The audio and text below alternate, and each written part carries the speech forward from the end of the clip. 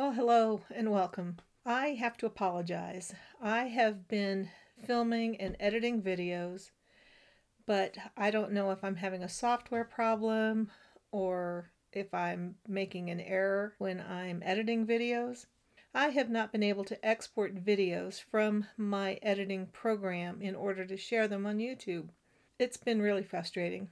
I can't tell you how many hours of work I've lost. I work really hard at my YouTube videos, and when I'm publishing a video every week, it's a full-time job between filming and the editing, which takes enormous amount of time. And then when I have an issue like this where suddenly I could export and upload one video with no problem, and then the next one, I have no idea what went wrong. So I apologize. I hope to be getting more videos coming out.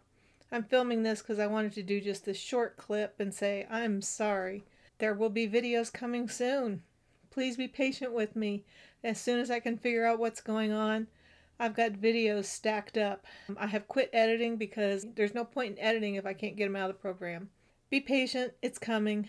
If you want to see what I'm stitching and filming on a daily basis, despite me not being able to upload the videos, I'm putting them over on my blog, ivoryblushroses.com.